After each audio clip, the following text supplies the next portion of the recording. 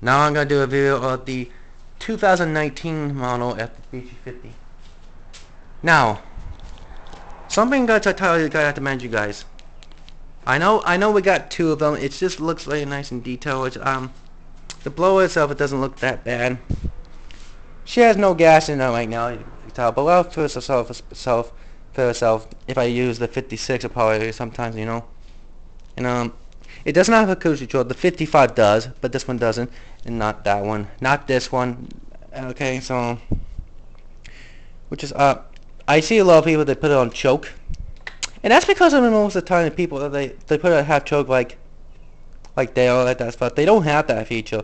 That was back in 2015 that they actually use a half choke on this one. So you just choke and then run. It's just very nice. But sometimes you have to like pull it 2-3 times, and then you have to put it in the middle.